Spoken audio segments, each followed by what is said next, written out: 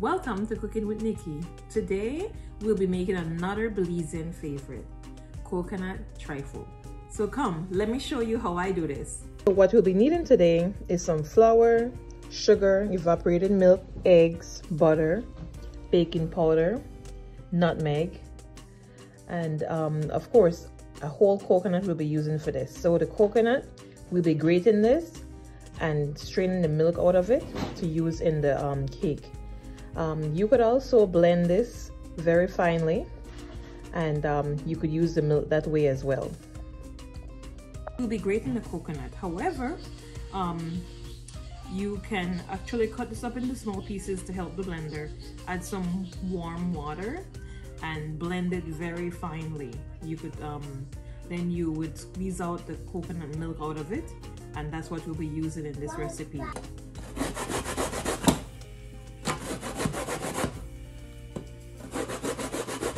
So I finished grating the coconuts and I've already squeezed the milk out of it.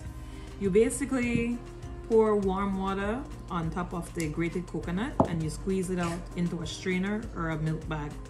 And so this is what I got from it, a little bit less than 2 cups of coconut milk. We're not gonna be using all of this. So another alternative to grating your own coconuts, you could actually buy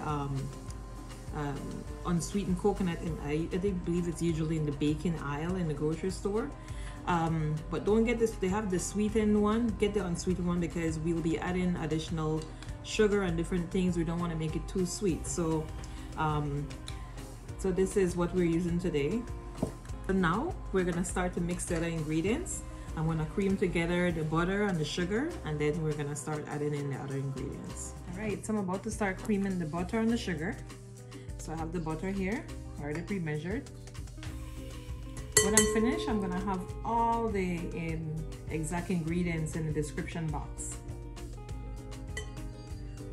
So I haven't made this trifle much. It's not something that my mom used to make, so I'm just kind of testing it out to see more or less how this works, if this recipe will be a good one. So it's kind of loud, but we're gonna allow this to go for like a couple minutes so that the ingredients are well incorporated. Okay. Do your thing, mixer. Stop this so I can scrape it down a little bit. You always scrape your pan down, your bowl down from time to time. See, it's still not really fully combined. We're gonna have this go for a little bit. It's been running for less than a minute, so can't expect much to happen within this time. All right, so let's go.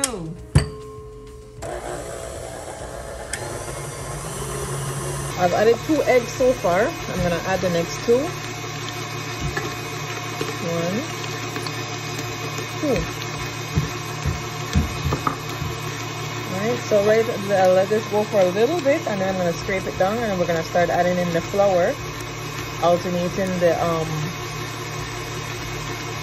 liquids, the coconut milk and some evaporated milk. So I'm gonna add in the baking powder now before I forget about that.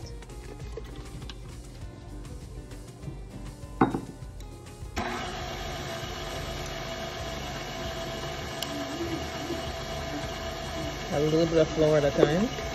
1, 2, 3. Alright, so I'm going to add some of this coconut milk. I'm going to add about a 1/2 cup right now.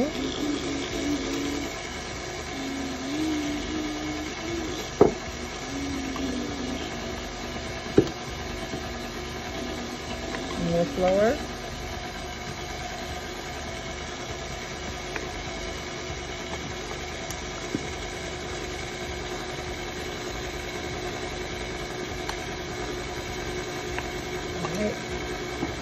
Let me add some evaporated milk, a little bit less than a 1/2 cup as well.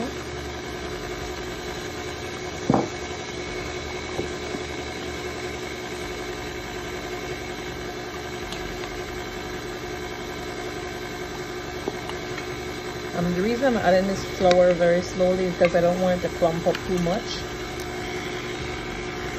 Right, so this is basically finished. We're gonna fold in the, look at this butter, beautiful.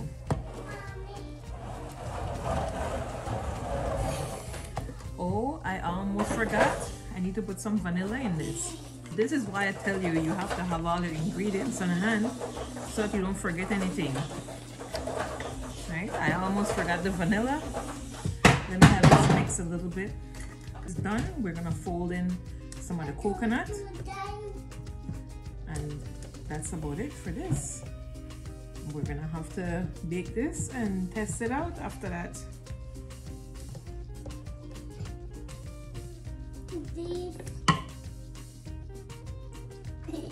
Thank you. You're welcome. All right, so this is done. Look at this butter. Looks beautiful. And it smells good too. That little bit of touch of nutmeg makes a world of a difference in this butter. So I'm gonna measure out some coconut here.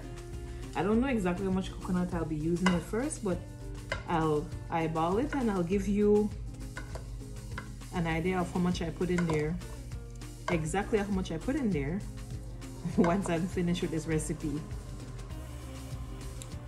All right, so I got 1 cup here.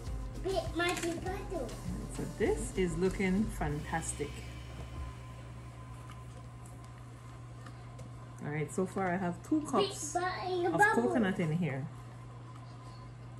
I think I'm gonna make it more coconutty. I think I want us to go big here. So I'm filling in this last amount of coconut. So basically the whole coconut I put in there. And so I'm gonna separate this into 2 baking pans right now. And I'm gonna have these bake at 350 degrees. The oven has been preheating already. Or you can actually put this all in a 9 by 13 pan. That will work too if you want to do this. Okay, so I have the 2 cakes separated in, these are 7-inch pans and they're 3 inches thick. As I said, you could use a 9 by 13 pan, or you could use 8-inch pans, which are more common. But when I'm doing cakes, what I usually do to make sure that they have the same amount of batter, I usually weigh them, but I'm gonna scale. If it's off by a few grams, no problem. But this is what helps to know that your cakes will be even. So I'm about to put these in the oven. I have a good feeling about these today. I've tried this recipe a couple times, changing quantities of ingredients here and there, adding and taking away some stuff. So I think I got it today. And I'm basing this all on how I feel it should taste from the times I've had coconut trifle back home. There's not many people that make this, I believe, because I can't remember the last time I went home and you could see a coconut trifle in a restaurant or anywhere that's selling anything. So it's one of those old-time recipes. So this is only my speculation, but I feel that they have this coconut trash leftover, is what we used to call it.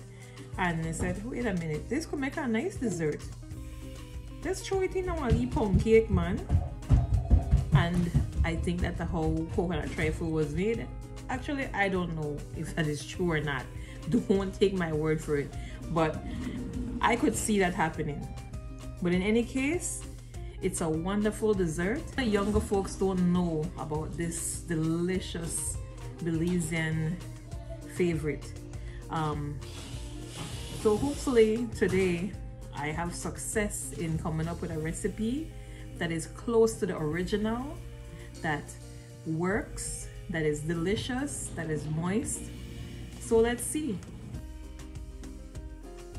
All right, I'm about to try this coconut trifle.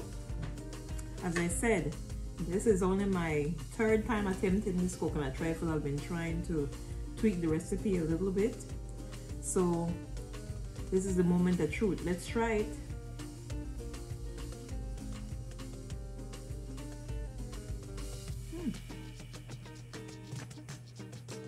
That's good. I think I got it. I think I got it this time. Y'all will have to try his recipe. This definitely takes me back to my childhood. It is soft, it's very moist. You taste the coconut through and through. The subtleness of the little nutmeg that's in there. All the coconut milk. Really, really good. It's not just a coconut cake. This is a Belizean coconut trifle. So let me know how it comes out. Thank you for baking with me. Remember to like this video and subscribe to my channel.